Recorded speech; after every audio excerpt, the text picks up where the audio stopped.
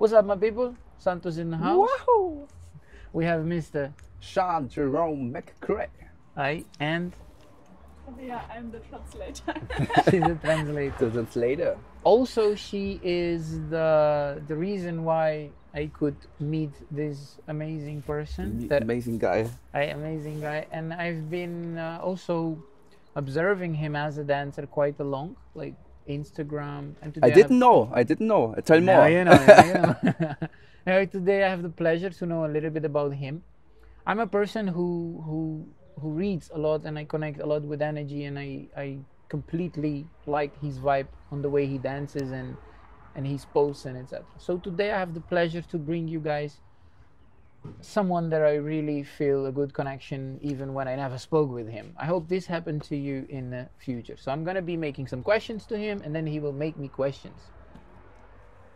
Question number 1, complete name. What is your complete name? Geburtsurkunde auf Englisch? Was ist dein Nee, aber die Geburtsurkunde auf Englisch? Wie heißt die auf Englisch? Geburtsurkunde? Oh, Okay. keine Ahnung. My birth name is Shawn Jerome Cray. Okay. Like on the birth Okay. certification. Yes, yes. Completely. It's my real name. Yes. Shawn Jerome Cray. I born in Speyer, in Germany. In Germany, Speyer. My parents found each other at a dance floor.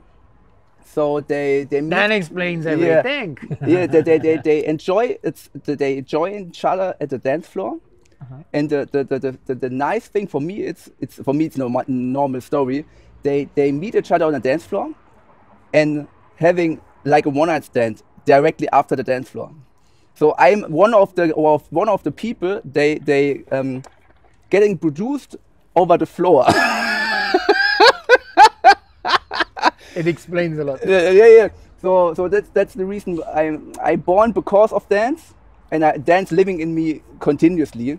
So for my father, the best friends, their children, they was with me on the dance competitions. So my completely family was, and every side was dancers. Okay, nice. So I go That's I started with breakdance 6 years actively. Then I do hip hop, yeah, competition stuff like that. Hip hop. We have a lot of Vereine. Like competition that one. But every competition have the name like World Mastership. Like But different groups take the name like you are now a World Master from this Verein. And in one Verein, I don't know how to translate Verein, like a group. Like a group. Certifications. in each one category. thing In together. each category. Not the category is like a little bit down. I don't know. We both can translate from German to English like Verein. Organization. It's you have from organization 1 world competition, organization 2 the same, but they call it either world championship. So you have different organizations. With you are now world champion in this organization, and in one organization I'm European hip hop champion. So In two different. no, in one. In one organization, two different styles. No, in one style, hip One hop. style. Hip hop. Okay. In breakdance, I make like the 6th place in a German competition in breakdance in the competition. And I go to a dance academy for 3 years to learn teaching in a German dance teacher academy for 3 years.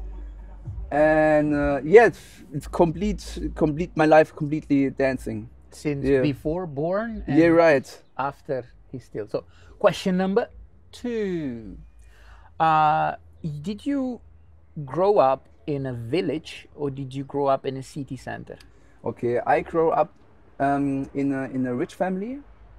We have 3 houses and I think three good BMW cars and stuff.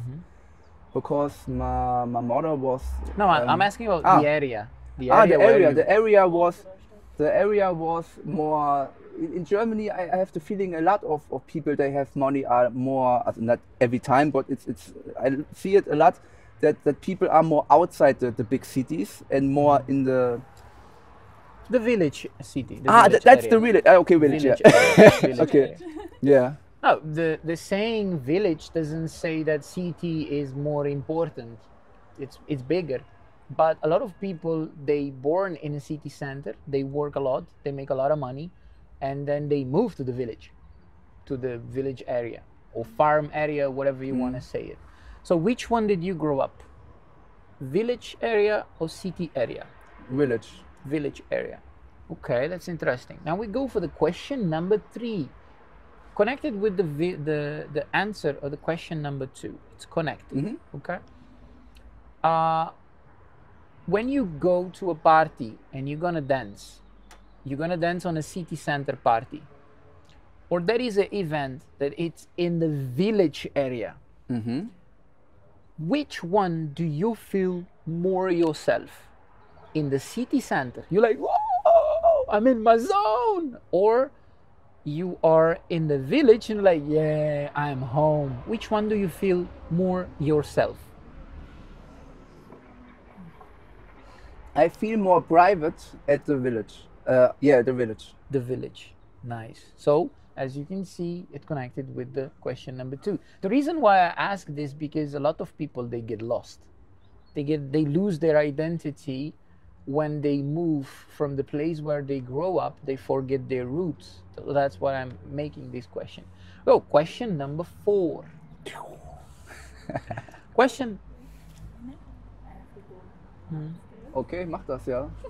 Gut, aber danke dir auf jeden Fall für die Momente, wo du She did a great job. unterstützt hast. Aber ihr schneidet das so cool. Vermutlich, ja, passt. Ja. Danke dir. Okay, aber ich kann auch nochmal wiederkommen. Ja. Okay, continuously. Danke dir erneut. So the question number 4 now, as a dancer, a professional, and you need to deliver the service, what is the first thing you have in your mind? I'll give you a question example. As a professional, you want everybody in the room to get the steps beautifully. Or, for example, you want everybody in the room to have fun.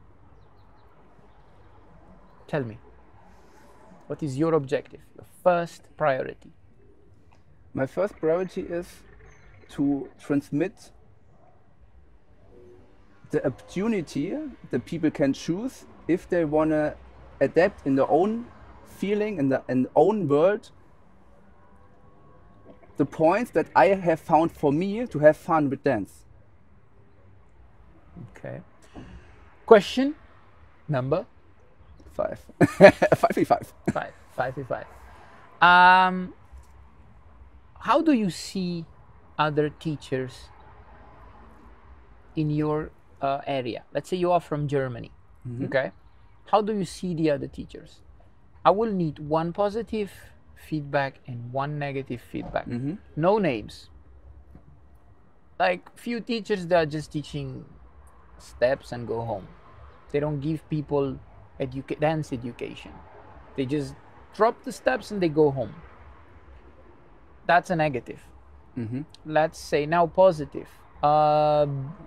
You like that the teachers in Germany, they are more united, for example. I feel it's good when a lot of teachers on the dance scene and completely away from the quality, because also when we have a lot of dance teacher, we have more people that have the chance to go in the scene. So in the scene, maybe you can be on better teachers, but I have the feeling it's good when we have a lot of dance teachers. I feel it's good. And when we have the theme of they good or that bad, or what I have finding good and finding bad, then I'm finding more good than bad, because I think you are what you see, you are what you feel. You're right, and then I'm not have the feeling that somebody doing a bad, because clearly it's not good when you have traumata people after the class, after the class, because the dance teacher make human to human trauma, And some people then say, oh no, this is not my dance style, because of these people have teaching like that. That's not actually a good. really good point of view. Yeah. A lot of students go out of the class feeling like I didn't get this dang, so they leave traumatized. That's a really Yeah, good right. point. Yes, that's a good one. That's the only thing maybe you can, I see halt maybe as bad, maybe. If you could speak to the teachers anywhere, someone who wants to inspire others to dance, what would you tell them?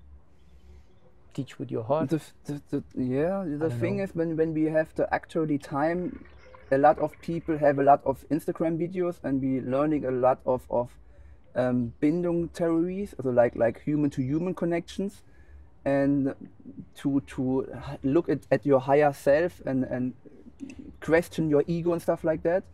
And yet it's have good things, but maybe it's good when people have just ego and pushing forward without question the self, because they're making stuff.